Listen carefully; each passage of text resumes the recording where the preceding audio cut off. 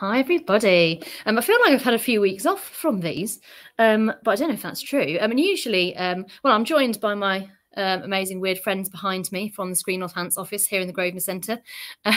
You may recognise my chipfort man from Fortune Cookies if you were kind of lucky enough to come to our cast and crew screening. Usually I do quite a long introduction because I can't help myself with talking, but I'm going to try and get straight into it today. However, just before I start, oh, the winner clapperboard trophies are here. Panavision, who did we see the logo? I can't do the backwards. There we go. Panavision provide these for us, and we absolutely love them. They are gorgeous. They are real clapperboards. You can use them if you win one for your next film, or you can just put it on your wall. I mean, I think they're too beautiful to use. But yeah, huge thanks to Panavision, who were, you know, an absolute world leader in camera production and hire, and who are just really, really amazingly supportive to us. This little tiny Screen Northants and Northampton Film Festival here in Northampton. But yes, without further ado, I'm going to bring our guest in today. So today we have one of our Northampton Film Festival judges. We spoke to Kerrie Cosh, I think it was 2 weeks ago, who is one of our other judges. But today I've got Kerrie Cosh here, who you may know from BBC Radio Northampton. Hi, Kerrie. Hi. How are you? Yeah, not so bad, thank you. How are you? Well, we're shooting a television drama next week, and so we are in full pre-production mode. So if I don't make any sense, I'm very sorry. Do you know what? Firstly, let me just say what a big fan of the clapperboard award I am. They look fancy. Yeah, I think they're really fancy. I think there's a lot of film festivals that don't have those. Definitely not. No, so yeah, we win in that respect. But yes, you are one of our judges this year for Northampton Film Festival. What convinced you to go, yes, I'd like to judge a film competition? Do you know what? For me, I've always been interested in film, in documentary, in television.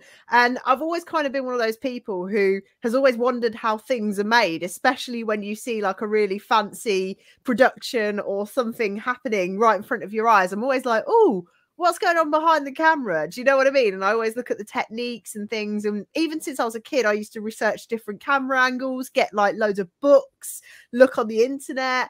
And just to figure out like how I could become a better filmmaker myself. And I think the opportunity just came up to watch a load of films. And I don't think there's anything worse than that, really. Do you know what I mean? Or anything better in the world, either way, to just get to sit there and watch other people's creative work and to see what they've done. Because I think as a filmmaker, there's so much you can learn from different people's filmmaking styles, even if it's not like your own. And there's so many different creative points that I enjoy about watching people make something, you know, start to finish, that it's just so interesting to me. It always has been. Well, yeah, because obviously we people may well know you locally, particularly for BBC Radio Northampton, it being radio and not film, but you've done lots of interesting things, I believe, with cameras and in film and documentary stuff. Do you want to tell us a little bit about that stuff? Yeah, so I actually started out before I went to university. I was about 17, 18, and I had no idea what I wanted to do at that point. And I remember thinking, oh, I always want to do something creative, but I'm just not sure what that creative thing is. It turns out that creative thing is talking on the radio. But before I got to that point, I was really interested in like the YouTube phenomenon, because YouTube was really up and coming when I was a teenager. And it's not anything like the platform is now, where you learn everything off it. Back then, influencers and vloggers were a fairly like new thing. Zoella was kind of probably the leader of all vloggers. You know, she was like the big one, and Alfie Day's Pointless Vlog. And it was just so interesting to like get involved in that. So what I did was I started contacting local YouTubers that I knew, and I started actually making videos with them. So I learned to edit, I learned different styles of software, I learned how to make short films, I learned how to edit using stuff like Premiere Pro, Avid, and basically iMovie when I started out. I think maybe at one point Windows Media Player Editor, like loads of different loads of different mediums I was like using to learn how to edit. And then I got the opportunity to actually make YouTube videos with a couple of people who had more than 500,000 subscribers. So basically they were filming their footage and they would move on to the next video to film. But in the meantime, they would send all their footage to me and I would cut it together and make it look good. I designed like title cards for them, animations, different stuff like that. And I just used to love doing it. And that's how it kind of started for me with film. And then when I went to university, I kind of decided I wanted to carry that on. But I was always interested in audio documentaries as well, and making like things sound good, because I was obsessed with sound. If somebody ever sent me a video and the sound was rubbish on it, I'd be like, oh no. But then I got a bit obsessed with sound. So then I started looking into audio documentary from there, and trying to really craft how to tell a story properly using film, using audio, using loads of different mediums. And that's kind of how it started for me, really. It's really weird to think that's how I started, but I think that taught me so many different skills that I could then evolve it and do more complicated things. So I think it was a great way to get into it. Yeah, I mean, I think a lot of filmmakers, and I probably include myself in this, you know, get quite obsessed about the picture, and sound absolutely can be something that isn't given the same weight. But actually, when you watch a film and the sound is really bad, it is unwatchable, because that is so distracting. Whereas I feel like you can forgive more in a, you know, too wobbly cam or a bad picture. So I suppose one of the things you're going to be looking out for on all of our film festival entries when you're judging them is good sound. Yeah, definitely. I think sound is so important. I think a lot of the time people can overlook sound and think, oh, well, it looks beautiful, but does it sound beautiful? Is there a good use of, you know, establishing a location, for example? Because if you're in a coffee shop, I want to hear all the sounds of the coffee shop. I want to hear the clashing of plates. I want to hear the cups banging down. I want to hear the chatter that you would hear. You know, I really want to be able to hear the location to kind of establish where we're talking about, you know, whether that's a short film, whether that's a documentary. I think audio is so important for just establishing those things. Yeah, definitely. Yeah, I've definitely been guilty in my time when I was kind of location managing of picking a few really bad locations next to train lines or under Heathrow, you know, flight paths. We've all done it. But there we go. Such is life. But yeah, I mean, maybe I've already answered it, but I mean, what do you think makes a good film? Like, what are you going to be probably most impressed with from these entries that we've sent you? Do you know what? For me, although I am somebody, when I make films, I really do focus on the shots looking nice. Actually, for me, it's the story. The hardest, most difficult thing for me as a filmmaker, and this is what I respect the most, is sometimes putting that perfection or that need for perfection aside to be able to tell the story better. Like for me, I used to whip out the camera and be like, oh, this shot's perfect. This is so aesthetic. This looks great. But in the background, the actual story would be happening and I'd be missing it because I'd be so busy focusing on making the film look good. But actually, I could have captured something so important over there. So for me, the story is the heart of everything. How you tell it, how the person watching engages with it, how you make me feel, you know, is it emotive? Have you told it in a chronological way, or have you kind of mixed it up a little bit and gone, you know, started at the present day? Have you moved backwards? You know, I think it's so interesting to see how different people tell different stories. So I think that's really going to come through for me as a judge, you know, how the story has reached out to me. Yeah, definitely. Yeah, we always go on and on about, you know, we know that as we all do, you know, filmmakers get hung up on not having the kit, not having done it before, whatever else. That's why we started doing these 48-hour film challenges, actually, which, you know, are very much just going, don't worry, it is all about the story, taking this theme and coming up with something really interesting as an idea. And we'll all forgive some ropey camera work if you're funny or you're emotive, as you say. You know, we're all human at the end of the day, and we love hearing other human stories. Well, definitely. Going back a little bit, because I ask everyone this, because I find it really interesting. But you said, you know, you thought you wanted to do something creative. When you were kind of at school, did you think, right, creative career, that's going to be for me? No, it's really weird because I don't think I ever imagined what I was going to do at school. Firstly, because I'm South Asian and because I'm from a South Asian background. Creative careers are not really something that tend to happen within our culture. Like, we're very much encouraged to get something that is financially secure, something that will always guarantee it will bring in money, you know, whether that's to be an accountant, whether it's to be a doctor, a dentist. just something, you know, it was always a case of money. And as bad as it is to say, is that money is often status within our cultures. So a creative job was never really seen as an option when I was younger. But I've been quite fortunate in that I kind of discovered that I had the passion to do something creative. And to be honest with you, the creative industry, as we all know, is not the most guaranteed. You know, not everybody does it for the money, because let's face it, if we were all here for the money. No, but it's one of those industries that I think it brings me joy every day. And I think that's the most important thing when you're looking at what you want to do in life, like what brings you joy. You know, a lot of people do get joy out of accountancy, out of finances, out of HR, working with people, being a communicator, you know, loads of different things. But I think the creative aspect of everything always just brought me a lot of enjoyment. So for me, I think, although it wasn't initially there for me, as a kid, you know, it wasn't always presented to me as a job option or something to do. Over time, I kind of established my own path. And I think that's the weirdest thing when I look back. Like, I don't think there were any points where I specifically was like, right, now I want to be a creative, or now I want to work in film, in radio, or anything like that. I just think naturally it happened over time. I just realized that these are the things that I'm actually all right at. So maybe I can actually do them for a job. And it materialized that talking was the thing that I did for a job. Amazing. Yeah. Well, yes, I think this thing, I think, you know, one of the things, you know, we're trying to do with the film festival, and with a new element this year, which is the Northants Film and TV Expo and the Careers Fair, is very much to demystify what those jobs could be. Like, you know, I think maybe we don't see what those jobs are. They're not necessarily presented in school, and so you kind of don't really know what you could go off and do. I mean, so how did radio come to you? Well, that was a really random thing. So I always used to listen to the radio as a kid. I was so passionate about new music. I remember on social media, there used to be these friendship grids that people used to tag their mates in, you know, most likely to make you laugh, most likely to be a clown.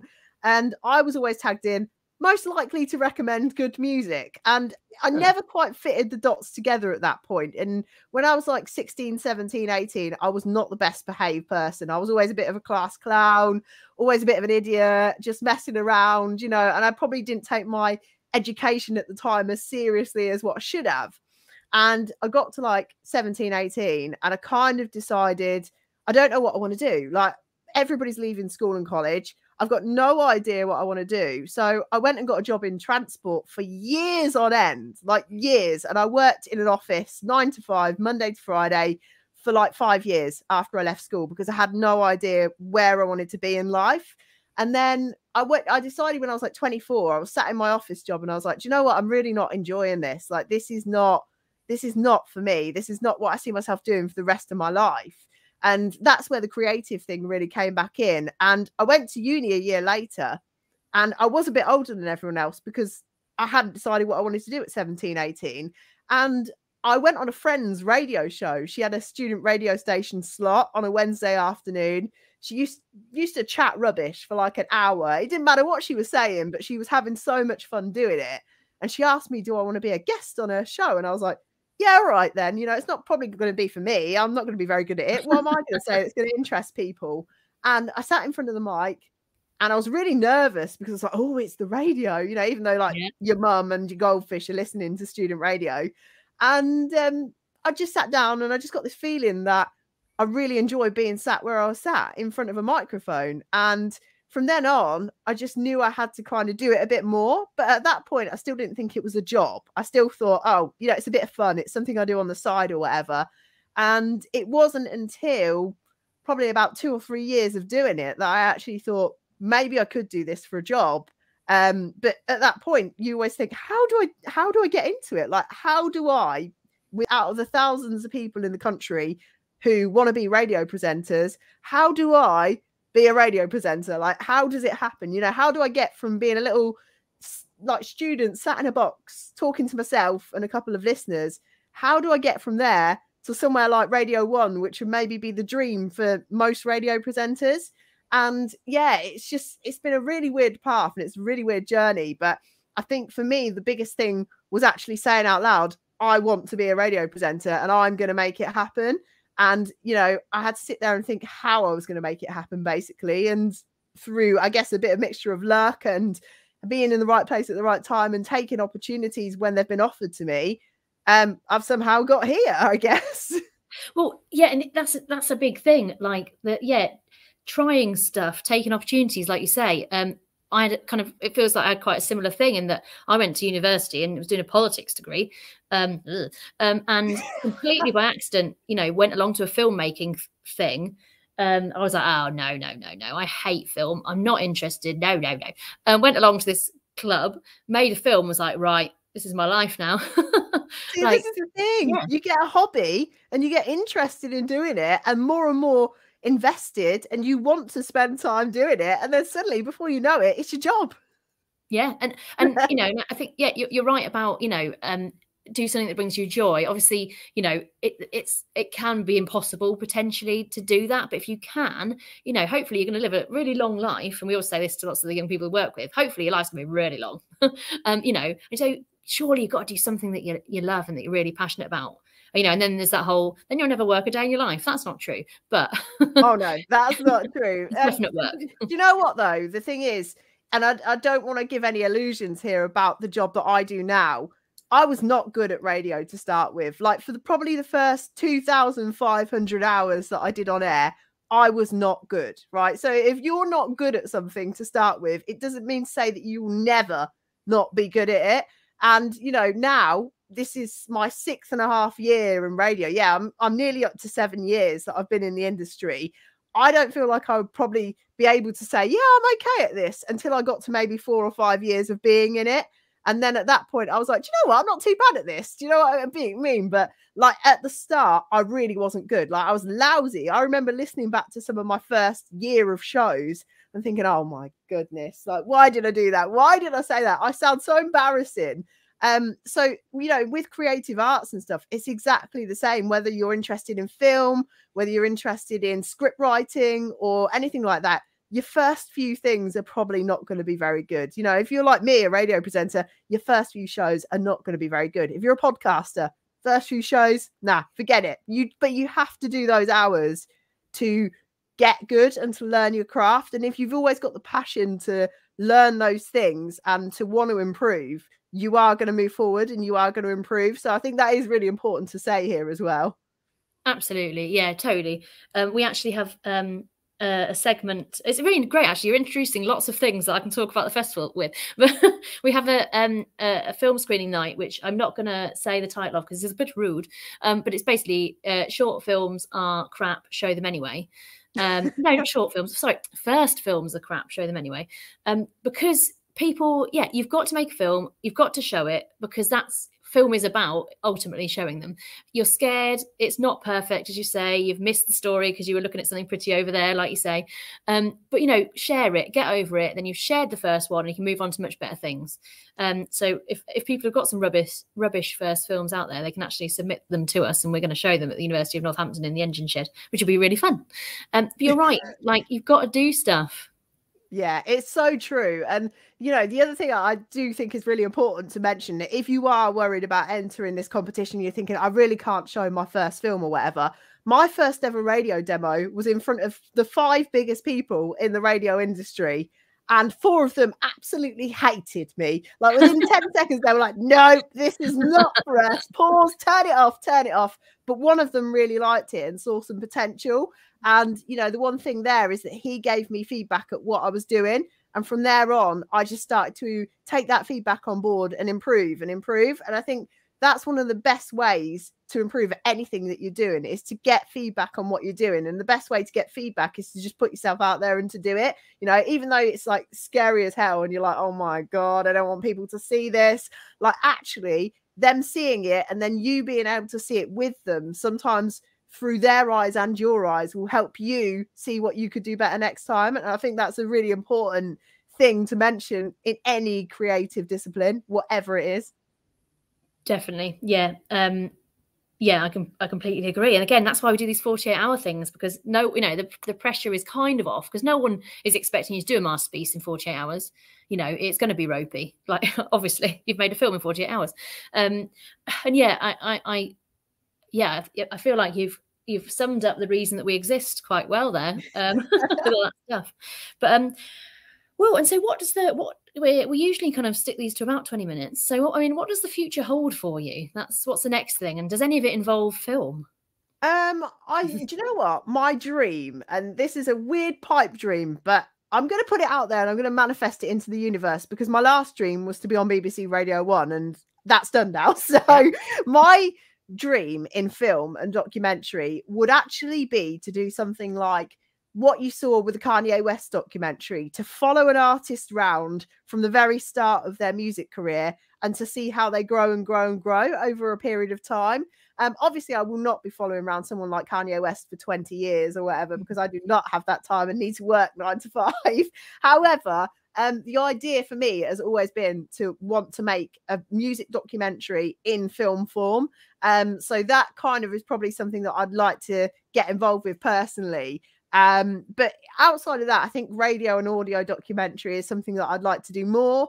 However, stuff I really enjoy is things like BBC Three, when they do shorts and stuff like that, you know, shorts about different things that people don't have access to usually, but can see into that world. So I think there may be some film in my future, but my dream would be to do a music documentary. Amazing. And actually, I realise we've not really talked about Northampton and Northamptonshire, actually. Like, you know, I think because we've talked about this kind of previously, there's loads of exciting things going on here, but I'm not entirely sure that everyone always sees them. And I'm just kind of interested, you know, we're Northampton Film Festival, kind of what your thoughts are on the kind of creative scene here in Northampton. Well, I'm quite fortunate in that, because I do BBC Introducing in Northamptonshire, I get a real first look into the music scene here. And I know for a fact how strong that is. And I think it does really rival places like your Manchesters, your Leeds of the world, maybe even your Edinburghs as well, that have massive thriving scenes.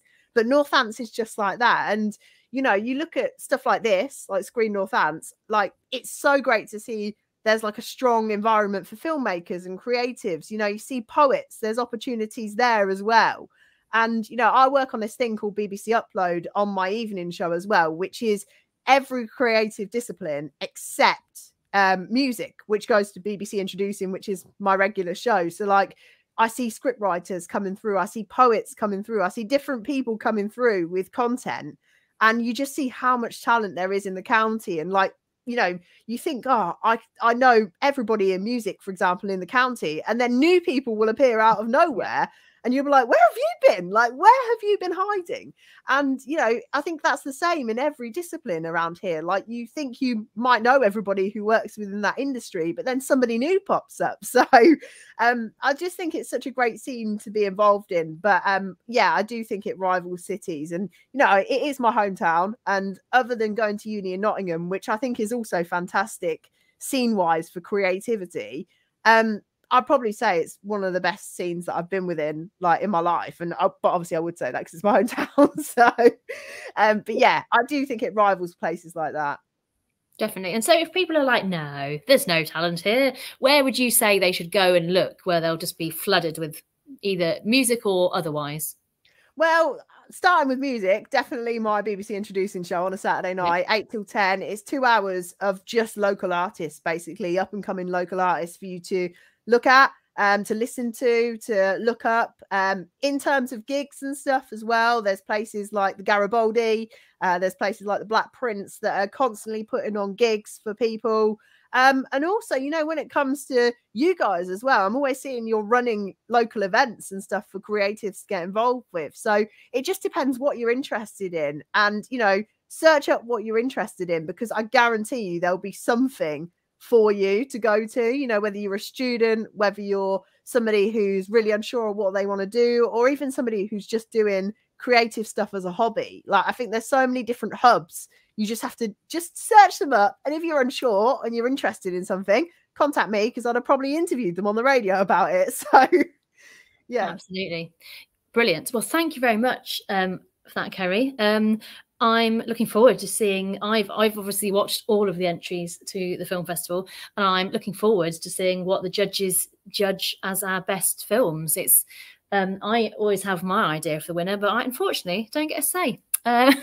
So there we go. But yeah, thank you very much, Kerrie. We always do a really awkward wave. Hey, say goodbye. Bye, Do Kerrie. wait. Thanks. Bye. So yes, that is our second judge that we have interviewed.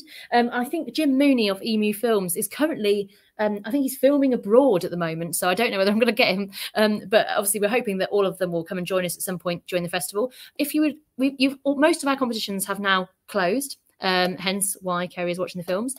But if you have got a first film, it doesn't have to technically be your first film, but if you've not really entered a film festival, if you're like, oh, all my films are rubbish, the first films are crap. It's not called that, but first films are crap. Show them anyway. Segment. Basically, if you email info@northamptonfilmfestival.co.uk with your link to your film, we will show every film we're submitted, as long as you come and watch it with us, and as long as it's not completely obscene. So please send me links, because it'd be really nice to just show stuff, get a little bit of that nice feedback. It's a really supportive event. That hopefully means that your next film isn't crap. So I'm going to do a weird little awkward wave now. Yeah, and hopefully see you all at the film festival.